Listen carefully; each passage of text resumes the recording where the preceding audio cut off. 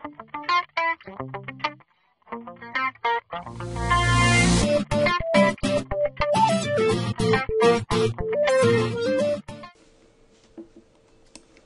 going on, guys? I'm making a video regarding the Boson software, a review for the 642-832 troubleshoot exam, the Cisco exam. Okay, many of you have used Packet Tracer or other even like Cisco equipment. Some of you can't even afford it, so I didn't come out and pay any Cisco devices for my exam, for my Cisco exam.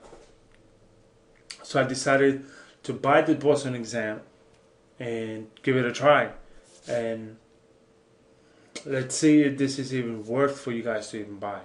It costs about $119. So once you get this screen here, just click load. You got total, if you click on custom exam, you got about total 27 questions. Okay, so if anybody out there like for me to send you the questions, I have no problem with that. Practice questions. All you need to do is reply and let me know. Anyway, you got a random exam, which just gives you 9 total questions, and the custom exam, which is 27 questions. So if you click on the random and you have the study mode, simulation mode gives you 135 minutes. So study mode, no minutes. Simulation mode, minutes. Just click on begin. This is just gives you an idea of the questions. Okay. And then just up to do, just next. When you launch it, gives you drag and drops. Okay. This is what I used for my exam in the question. It really helped me out. You launched simulator. Okay, this is the main troubleshoot assessment. Okay, you get 12 ticket in this for the Boson. 12 ticket. Okay, you got a layer 2, IPv4 layer 3, IPv6 layer 3 topology. So for the exam, I remember there was 2 questions. Okay, and every question for the TSHOOT exam gives you the same questions.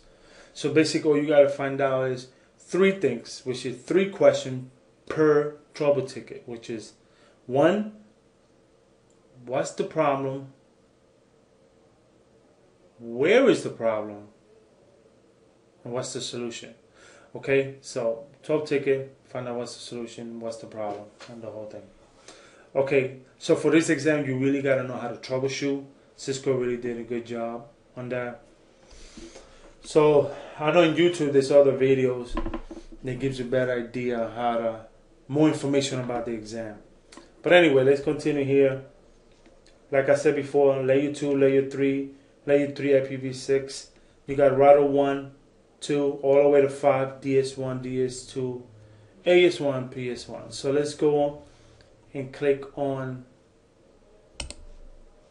Once you click on it, ticket 2 to 12, the remaining ticket is grayed out, and you see right here, that means that's the current ticket. Okay, so once you hit next board and submit, what you could do, you continue, and will automatically be available. So anyway, a lot of people do a different way. You could either go by writing down, once you go on the exam, get your notepad, write your information down on it, find out what's your trouble ticket location, what's the problem, write it down. And what some guys do is they don't hit submit, okay, until they find out what's the answers for each trouble ticket. Then they go by each ticket and submit. Another way to do it is, don't submit, go to the next trouble ticket and find out what's the solution. Let's say on ticket 1, you don't have no idea what's the problem. Well, you can abort, go to ticket number 2 and find out if on ticket 1 matches what's on ticket 2. If you have something on ticket 1 and on ticket 2 that doesn't match, you might end up finding the answer. Okay, so again, there's some more information on the YouTube for that. Anyway, this is okay. This gives you ticket 1 gives you the question. So, a network engineer has recently made several changes to your company network. Trouble ticket has been open. Reported that DS2 is no longer the active router in VLAN 2. Okay, and gives you the question: which of the following devices is the source of the problem? So when you click next, once let's say R1, you click next. Which of the following technique is the source of the problem? Okay, for example, BGP. And the following question, the last question: which of the following most likely solves the problem? Okay, but let's just try to find out. You go to topic ticket 1. Click on IPv4. Okay, now an IPv4, and this is, and you have the BGP. Okay, you have EIGRP, which is EIGRP1. You got NAT. Okay, you have DHCP. Okay, you have HSRP. Okay, the DSC1, DSC2, routers 1, 2, 3, 4, and 5. Layer 2. Okay, you have PC1, followed by ether channels, trunking devices, HSRP.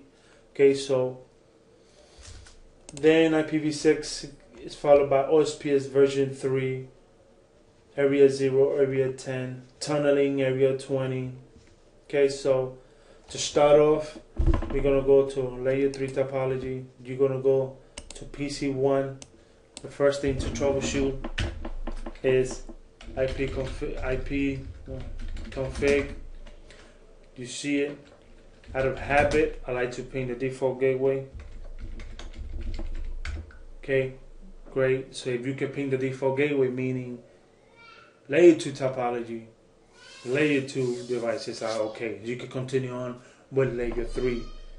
By you pinging this, having successful connection to your default gateway, gives you an idea that layer 2 is okay. So in this case, you can either do a trace route, or you could just ping each device until you can no more. Okay, so from this point, let's just for example 192.168.1.13. I'm pinging router 400 Ethernet. I can ping it. Can I ping the other side? Oh yes, I can. Let me see. Can I ping? Can I ping 9 router 3? Yes, I can. Now I'm going to EIGRP. Can I ping router 3.0 interface? So 192.168.1.6. Yes, I can. Can I ping all the way to the 1.1? Yes, I can. So from this point on, all you have to do is continue pinging.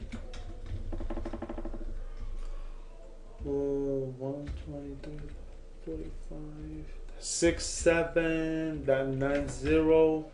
So you can continue pinging all the way.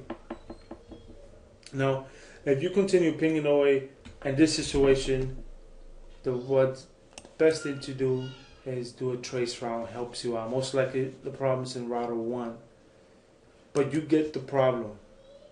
You get the idea. So, do I recommend this? Yes, I do, because it gives you the actual topology of what it really looks like for the exam. Okay, so if you guys need more information about the software, if you guys need the questions, want the question, I can actually send it out to you guys. So all you have to do is reply to the video and let me know. And again, I do recommend this Boson software. It costs about $119 in the Boson.com. Just let me know what you guys think. Good luck to your exam.